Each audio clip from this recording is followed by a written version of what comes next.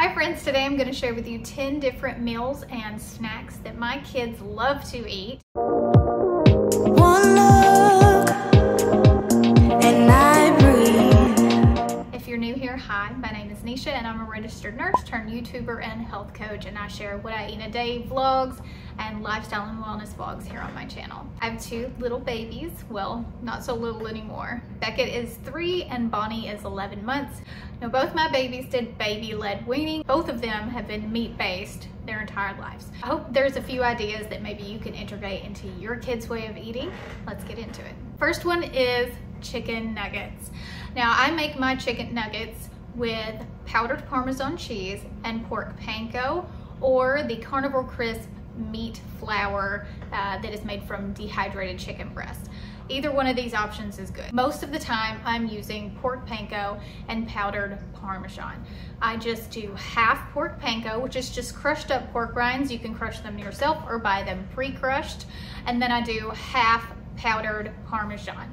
I also season the coating with some Redmond salt, some garlic powder, and some smoked paprika.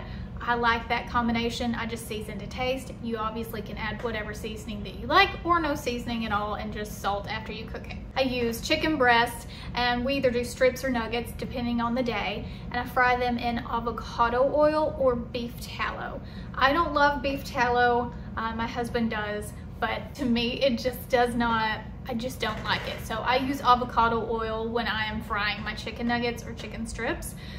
It's very easy. I just slice them very, very thinly so that they get nice and crispy and done all the way to the middle without overcooking the outside. Dredge the chicken breast in eggs and then dip them in the Parmesan panko seasoned mix.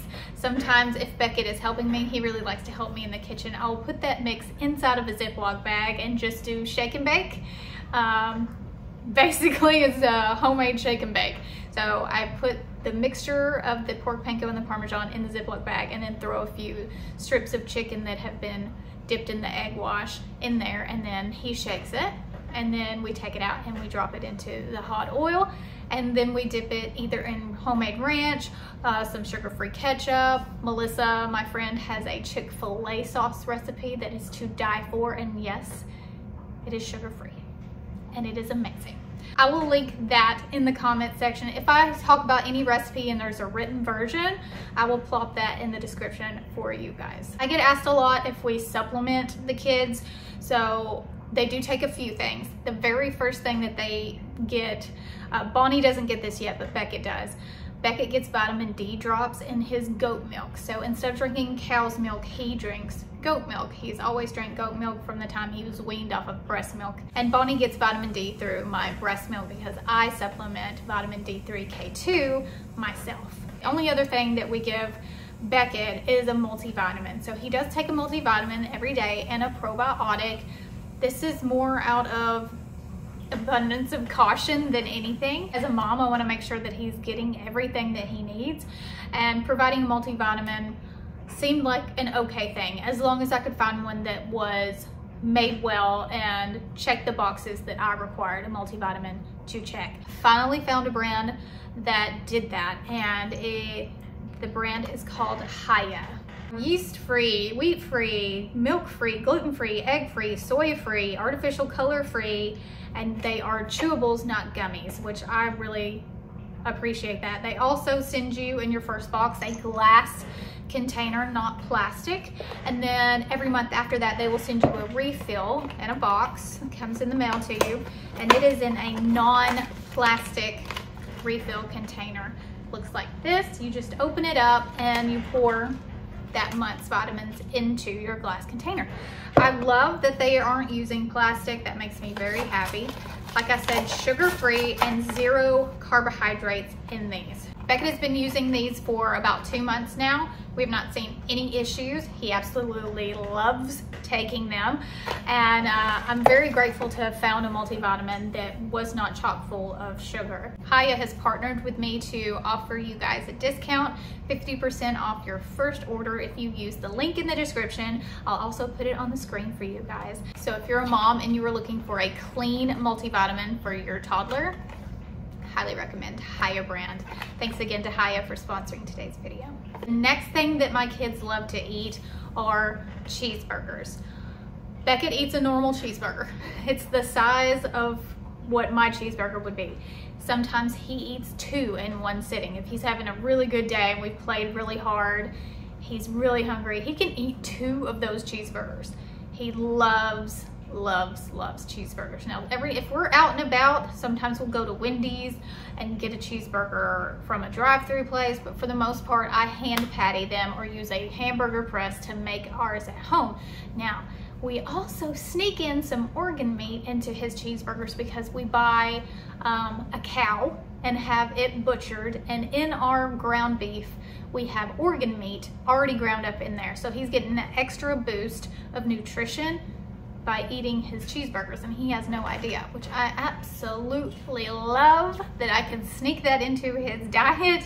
I think if you can get your kids to eat organ meat, that is awesome. Obviously it's hard, especially if they look like the organ. Like, most kids are not going to eat a liver if it looks like a liver, but if it's already ground up into the meat and they don't know it's there, they're probably not gonna notice it. I also put organ meat in my meatloaf recipe too, which Beckett sometimes will eat that and sometimes he won't. It's not his favorite recipe.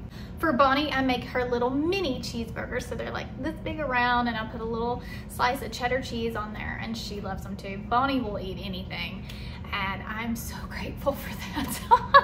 We also do make your own Lunchables. So I have a few bento boxes that you can buy on Amazon, and I just fill them up with his favorite things. So he loves pepperoni, he likes salami, he likes bologna. You can find clean bologna out there. I think USA Wellness Meats, probably the best place to find good beef bologna. Cashews, he loves cashews. Sometimes he'll eat cheese, sometimes he won't. I'll throw some berries in there, raspberries, blueberries, blackberries, strawberries, whatever berry he is feeling for the week. Sometimes he doesn't eat any berries, and sometimes he wants a lot of berries. So it just depends on the day. And I put those in the little bento box, make it nice and cute for him. And I also have these little metal cookie cutter things, but they're teeny tiny cookie cutters. I got them on Amazon. If I can find them again, I'll link them in the description. And they make different shapes out of the pepperoni or whatever lunch meat, deli meat. So you can make stars, dinosaurs, hearts, you know, all the different shapes, and it makes it nice and fun. And he loves to do it too, so I'll let him do the cutting. So Bonnie does love cheese, so he will cut Bonnie's cheese for her and make different shapes. It just makes it nice and fun and, you know, like a Lunchable. The fourth thing is Maria Emmerich's egg pudding. She makes a chocolate pudding uses boiled eggs and chocolate, and I think she uses stevia. We use allulose. I can't remember what her recipe calls for, but I'll link it in the description for you guys. It sounds awful, but it is not. It is so freaking good. Beckett used to eat eggs when he was 2 years old. He somehow stopped liking eggs along the way. So this is how I get him to eat eggs, and he has no idea that there are eggs in there. He doesn't know. He thinks he's eating something really naughty, okay? Because it's chocolate pudding. Super high in protein and all the things that eggs have in them. So it's a great recipe to introduce to your kids and sneak it in the back door, and like, they'll never know. How would they know? They're not gonna know. Let me tell you, if any kid was gonna know, it's my Beckett. He would immediately go, this tastes like, I don't like this, but he doesn't. He eats it up. And a fair warning, if you use the boiled eggs recipe, it does have a smell to it while it is doing its magic. I have heard that you can use scrambled eggs and it doesn't smell like that. And I think 2 Crazy Ketos may have done that recipe. If I can find that, I'll link that in the description for you as well. I know it sounds crazy, but it is good. Number 5, electrolyte gummies. These are so easy to make and fun. Get your kids in the kitchen. They love to be spending time with you. Have them help you cook. My kids have been in the kitchen since the day that they were born, helping me cook, whether that was in the high chair observing or actively participating. Get your kids in the kitchen. I promise you, you won't regret it. So many good memories will come out of it. Is it frustrating at times? Absolutely, but it's mostly fun. So the electrolyte gummies, we use a beef collagen and the Element electrolytes, and you mix them together. I'm going to put the recipe in the description for you guys, and then you pour them into gummy molds that you can find on Amazon. We have some that look like gummy bears and gummy worms.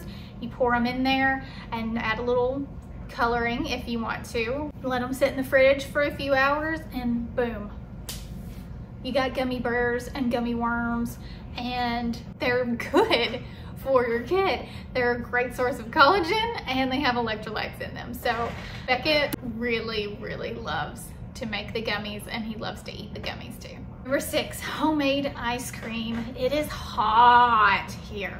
It is so hot here.